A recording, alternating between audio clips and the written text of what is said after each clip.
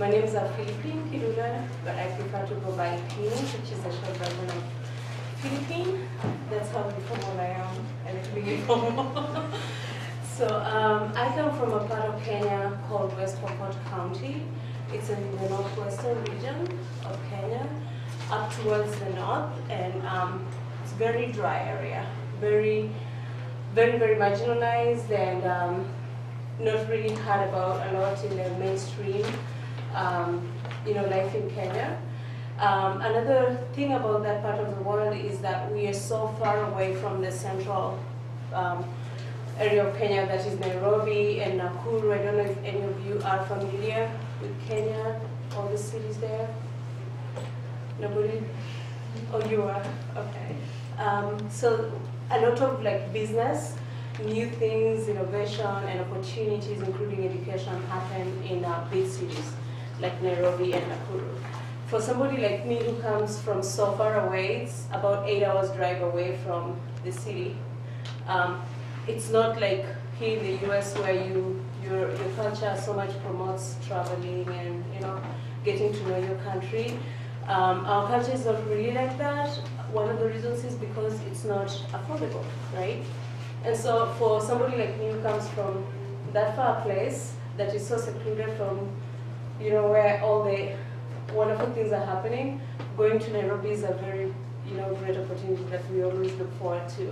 And it's also an opportunity also for career advancement. And so as I was growing up, I noticed how a lot of people my age and in my neighborhood were always anticipating to go into Nairobi and into Nakuru and have these opportunities and be in the inn, of what a developed life is supposed to look like. They wanted to be in that, but I also wanted it for a long time.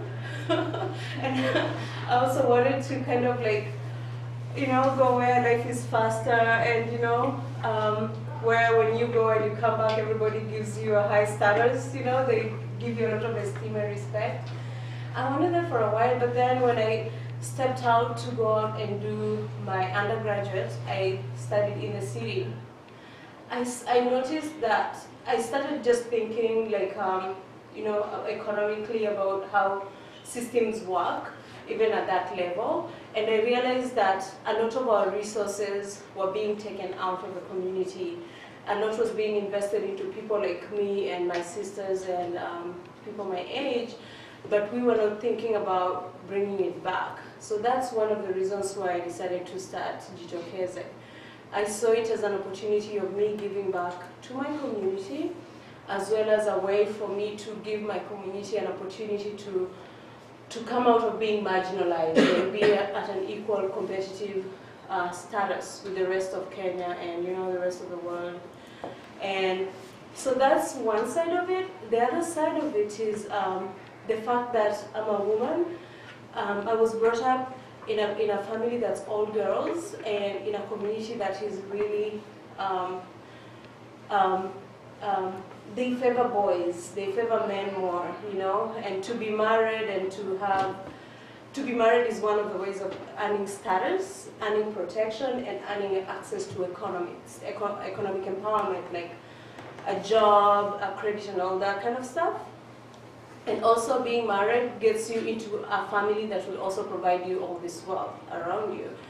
And so I started noticing that kind of marginalization really early because of my family and my mom. My mom was very forward-thinking and very strong, and she also had sort of gone through her own challenges from her family, and she saw that this is really the position they gave women wasn't really what she wanted. She wanted a higher position, and she wanted to be respected and to earn her own rather than get it through a man. And so one of the things she did, she refused to be married early in exchange for education. So when she chose education, they kind of ostracized her, but she was strong for that. And so naturally, her children, all girls, she was very protective, and she was very she motivated us a lot to find our identity apart from a man and what they can do for us. And so that also influenced me to, when I went outside, it was so natural for me to notice like the status of women too outside and the kind of opportunities they get. And so for me, starting this organization now became an avenue for bringing equality for my community as well as equality for the women within the community as compared to men. And so, yeah, so I ended up going to university, and in the spirit of adventure and, you know, finding myself, I ended up moving out of the country and working in a different country, you know, and just learning skills and learning leadership and, you know, expressing my faith and growing in my faith. So this journey took me to Rwanda, and after that I came back into Kenya, and all this time I was just forming and thinking to myself how I can acquire skills that would actually make me a practical leader to address some of the issues I was seeing in my community. And so this journey brought me to Eastern, and I came and did international development here. And while I was here is when I kind of like brought all that I was thinking about into paper and into a lot of reflection, like finding, you know, doing theological reflection as well as ideological reflection to see like how really, what I value and how that plays out in actions and goals and objectives for an organization. And so while I was here is when we actually, my friends and I, two of my Eastern friends, we birthed the organization Jitokeze, or Mama of Africa. And we decided, because my community is really, like I told you, it's very dry, so drought is a big issue. And drought causes people to conflict over resources. And so I kind of saw, even going through Eastern, one of the courses I did was sustainable development. And one of the good things about that course is it helps you to see a community in its holistic sense, you know, not just economics. You see the environment, you see the social, you see the equity issues, you see the religion issues and stuff. And so when we birthed Jitokeze, we decided it needs to be a community that, an organization that addresses the community's needs in a sense that it would bring holistic development. And so that's how we ended up. So we have decided we are going to work with promoting food production, income generation, and peace building with women and for women, but with the purpose of touching all the other angles of our society. So that's my story now, in a nutshell, a big nutshell. How did you choose to focus on women? Because of my own experience as a woman, and understanding the needs of women, and understanding, you know, just connecting with women. And like I told you, maybe I would like to just go a little bit back to my mom's story, because I think it's hard to tell my story without telling my mom's story. My mom, when she was about 12 years, I think she must have been between 12 and 13, she was going to a Catholic school, and at that age in her community, she was brought up in a community called the Sabaot. It's a very tribal community. That community, they favor boys so much, and the way they don't see the need for educating a girl, right? But they see a need for educating boys. So my mom was always competing with the brothers to have her father see that this is a valuable thing for me to be taken through school. But my grandfather didn't see that. My grandfather always, he would tell them, go and work in the land and help your mom, and you know, that kind of thing. So my mom, she ended up learning about a Catholic nun school that was giving free education. So she went to study there, and she became a Catholic, and you know, she got educated. And in that experience, being in relationship with these nuns, who were also, they were foreigners, they were from France. One of them was called Philippine, and the other one was called Stephanie. They were kind of like empowering girls and helping girls to understand what female genital mutilation, a common practice in the area, would do to them, you know? And so my mom, at 13, she was supposed to go through that practice. And what happens is you're mutilated, and through that process, you're also kind of like educated in what a woman is, you know, what culturally what your responsibilities are and how you should behave and all that. And then you're taken through the cut, and then you become a woman, and then you're given a husband, right? So my the nuns told her about the FGM, the female genital mutilation, and she said she didn't want to do it. So she went back home when it was her turn, and she said she didn't want to do it, and she didn't want to get married to this man that they had chosen for her. Then her brothers and and my grandpa, they told her, you come back home when you've decided you want to be a woman. That's what they told her. So my mom never came back home for a long time. She stayed with the nuns in the convent, went through high school, went through like what would be an equivalent of associate degree here. The nuns took her through all that, and she ended up starting her own business, you know, marrying a man who she loved, and she brought us up. And so that is a common story in my family. In very many, like she constantly tells that, but she says it many times to kind of like tell us that we don't have to submit to what we feel is oppressive to us. But in many ways, I've also seen it play out in her life in the sense where she struggles to forgive her father and her brothers, and she struggles in this spirit of feeling competitive towards them and showing them that, you know, you try to put me down, but look at me, I'm going to do better than all of you. So I see it even in that way. So it affected my life, and that has been a positive, it has been kind of like a positive energy for us, because my mom also, she worked so hard and sacrificed a lot to make sure we all got good quality and high level education. But I also have looked at it from another angle as a Christian, where you know, unforgiveness and you know, just sense of oppression can also kind of like rob wholeness from her life and from our family's life. So that's like a personal side to it, like that I look at it from. But all in all, it's the reason why I decided to form Jitokeze. And so one of the things we will do in Jitokeze is we're gonna, for every woman who works with us, we're gonna give them an opportunity to take training in conflict transformation. And the purpose for that is that they would be able to also see their role in building peace, and to also deal with the trauma they experience. Because no matter what you go, no matter like how conscious you are in many ways, discrimination and marginalization actually traumatizes a person, you know, and it traumatizes, and it also causes, especially in my context, it causes women to have a sense of like internalized oppression within themselves and towards other women, where they get, rather than working together, they compete with each other, you know, to get to the status that they're denied by men. That's one side of it. The other side of it is that they take the identity of second grade person, you know, second grade citizen and whatever, they take it as their own, and that to me is an effect of trauma.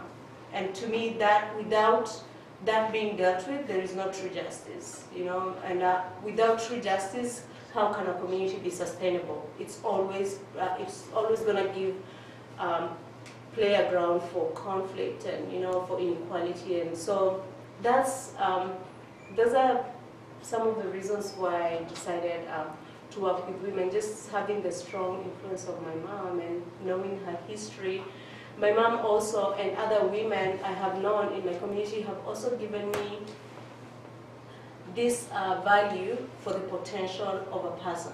No matter what kind of marginalization or oppression you face, people all need to be believed in and to be invested in, you know. And this has been a challenge for me as I've been working in international development, because one of the values we have come to embrace is the need to work alongside and to work from the bottom up. In many ways, many organizations, they come and impose. They come and, with the money, the power and money, they make decisions for our community. They don't really listen, but that actually is the same thing as what, you know, gender discrimination is. It achieves the same effect in our community. And so, so having my mom break the chain of poverty in our family makes me believe and know that we can do it. You know, we don't need somebody else to come and do it for us. We can do it for ourselves. What we need is just partners to work alongside us. Yeah. So that's my story. So can you talk a little bit about what Jitokeze will do in Kenya? Okay. And then maybe also a little bit about how Americans can walk alongside. Okay. Well, I thought maybe I should bring like retail stuff to help you see what Jitokeze will do. I don't know if they're gonna be enough. This is just like a snapshot of the programs we will do. If you would just pass those along.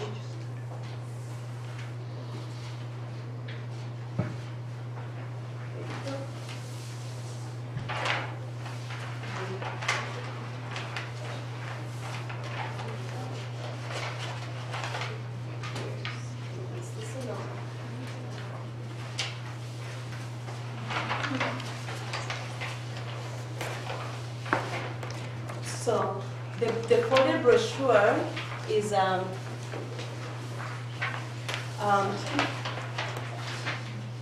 a brochure. The folded one kind of will give you a little bit of information about the community, but the other paper with the trees on it and the chickens is what I'm going to focus on.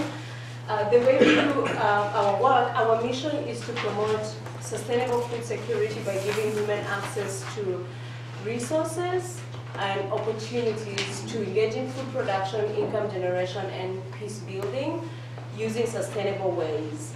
And for us, these resources is social capital as well as economic capital, and the knowledge and the skill that they need.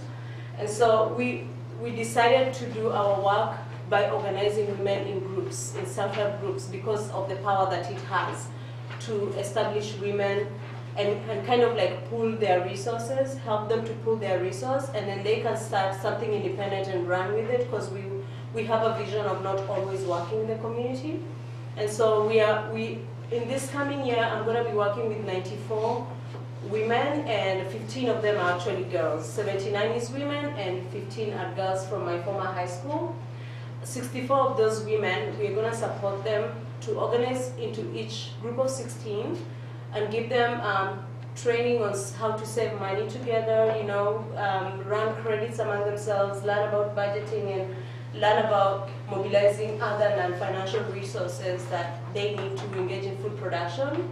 And then we are also going to give them the training to learn about integrating indigenous crops with trees, fruit trees and other types of trees that 10 years down the line they would be able to get food from, and which will also help to kind of change the weather patterns locally and attract rain. So that's 16 women, and that group of women we're also going to give them a matching grant for whatever saving they have made. We'll give them a matching grant so that they can buy irrigation equipment, water tanks to harvest water from the roof. And we're also working with a local nonprofit organization that was also started by a woman. Yeah, we're going to be working with them because they have expertise in constructing a sand dam. And so we are going to kind of like get half the money that's needed for the sand dam, and they're going to get half, and then they're going to bring in skilled people to construct a sand dam on a dry riverbed in anticipation of rain whenever it falls, harness that, and then it can be used to irrigate the land. So these 64 women are going to be in one area of my community. It's called Shepherd area. And then the 15 girls that are from my high school also are facing a situation that's very similar to what my mom went through. They are all at risk of female genital mutilation and being exposed to early marriage. And so their school is already running a program where it's allowing them to stay within the school over the holidays so that they can have an opportunity to go through school for the 4 years that they need to be in school. So the principal of the school, when she heard about what I was doing, she said I should come and work with her because they are having trouble over the holidays feeding them. And so I said, if you give me land, I'll give you the training, and I'll give you, access to water harvesting equipment. And she accepted. So I'm going to work with those girls, give them training, and also give them access to irrigation equipment and water harvesting equipment. So that's the bulk of our program, and hopefully, like in the long term, that is what we will mostly do. And then the other smaller component of our program is we are also organizing another group of 16 and a group of 15. The first group of 16, we're organizing them to start a business of breeding chickens to sell for eggs and for chicken meat. And then the other group, we are organizing them so that we can train them to kind of make school uniforms and bags to sell locally to local schools. And so that's the smaller parts of our program. And so yeah, so that snapshot would show you what it's all about. And actually it's nice I have this opportunity to talk to you guys, because I really want to start a chapter here in Eastern that would be part of this program. And I just want to tell you a little bit about how I'm connecting with the US. Like I told you, I have a value for bottom-up kind of development. And because of this, I'm working with organizations that are coming along as partners, you know, so that those who would be willing to support what the program we already have and work along with us and be willing to learn with us through the process. And so the way I have worked with my church is to organize people who are, you know, passionate about it, and they are forming chapters within my church and other places that is currently raising money, but they are also learning with us through this process about what climate change is, and you know how it's affecting communities within the US, and how really climate change and poverty linked together is the biggest injustice, I think, is. So they're also learning about the justice aspect of climate change and sending word out within their churches and encouraging people to be more, you know, to be more sustainable in the way they live their life. And so the partnership I'm forming is for people who are not only willing to donate money, but are also willing to kind of like, you know, engage in group, book discussions, you know, run films, you know, organize events to educate people about climate change impacts on the poor and to educate people about the work we are doing. So I would really like to form a chapter here at Eastern that students can run. So if you guys are interested, let's talk after this. I think I'm also going to have an opportunity to teach a perspectives class in February, so you guys are welcome to come to that. We still haven't posted information about it, but be on the lookout for it. Can you talk a little bit about how climate change directly leads to poverty or affects poverty? Okay. Well, I think we all know we need resources to survive, right? And economic equality has a lot to do with access that you have to resources. Now, for people like women and girls and men in my community, our way of relating with resources is very direct. It's not so much like here where it's, in the US, the economy is so much driven by service, so you can get an income by working for someone, and you can also get your food that's brought in from Mexico or wherever. You don't have to go work on the land to actually get your food. Now, in my community, income, you have to go work on the land, you know, to get income. You have to go work on the land to get your food. If you don't do that, there's no way you can rise out of poverty. And so climate change is a big problem for us because, first of all, we are very prone to it because of our environmental conditions. We are very close to the equator. And so when climate changes, unlike here in the US where you know, the weather is very temperate, the places that are already hot, like my place, feel it very fast, you know, and the impact is so great. And so we are vulnerable because of that, and then we are also vulnerable because the resources that we directly depend on, like water, and you know, the way land works, is directly impacted by global warming. And so because of that, and we are, if you come to my community, if any of you ever gets a chance to come, you notice that we live very simply. We don't have a lot of technology that you guys have here, and cars and you know, all that stuff. And yet, climate change is not really, it's really brought in by impacts of technology, you know? So in many ways, we are suffering the most. We have the least technological advances that we need to actually adapt to it. Like for example, constructing a sand dam is one of the good ways you can harness flood waters, right? Okay, let me just go back a little bit. The way climate change is affecting us, it's making us get our rain very irregularly.